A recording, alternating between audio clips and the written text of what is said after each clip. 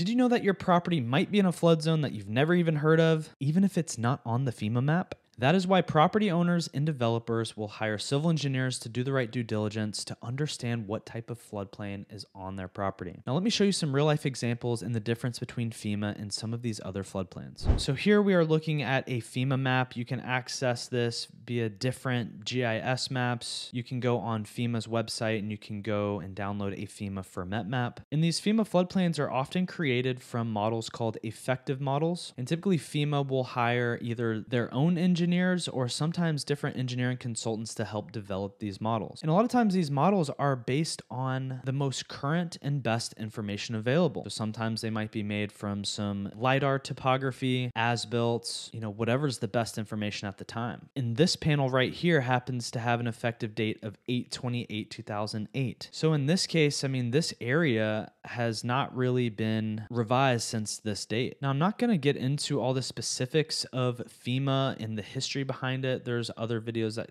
explain that way better than me. But based on my professional experience revising these effective models and coordinating through FEMA to get LOMers and CLOMers, a lot of times these models, they're not built with the most accurate data. They're based on the best available data, and that's a difference. So let's say if you were looking at a property, let's say all of these 3 properties right here, you were thinking about buying, and you go to your little FEMA floodplain map. Let's say you do your own due diligence and you discover that your property is not within a floodplain. You should never experience anything flooding here, right? Because you have a zone AE elevation of 111.5 here. So you should be good, right? This is why I can't stress enough the importance of hiring professionals who know the areas that you're working in and the properties that you're about to buy. Because after further due diligence, I'll show you why this could be a very big problem. So here we have the floodplain mapping application. This happens to be a jurisdiction where the county has their own watershed model. Now, what we're looking at on this screen was the very same as the FEMA's. You see that little blue line there? That is that zone AE elevation of 111.5. But let me show you a very interesting thing here. I'm going to go over to here to this floodplain boundary, and I'm going to go press that.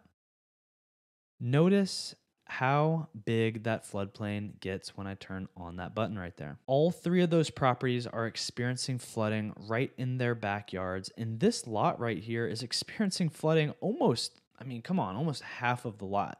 Okay, maybe 1/3, but way more than you thought, right? And if this property owner didn't know that there was a watershed model here, they would have never known. So this is a watershed boundary in Plant City. It was government board approved, and the approval date was in 2022. And like I said, if you don't know the municipality very well, you would have never even known this. And a lot of times these municipalities, especially in Florida, have these county watershed that are based on more accurate data. Why are they based on more accurate data? Because these counties are hiring local engineers, developing these models based on better information, better topo, better as-built, approved plans that have been built, and this was approved in 2022, whereas that FEMA Map was 2008. And because these models and maps are so much more up to date, they often reveal flood risks that FEMA maps might have missed. And that means that you could be at risk of flooding, even if you're not in the FEMA zone, and if you're not even paying insurance.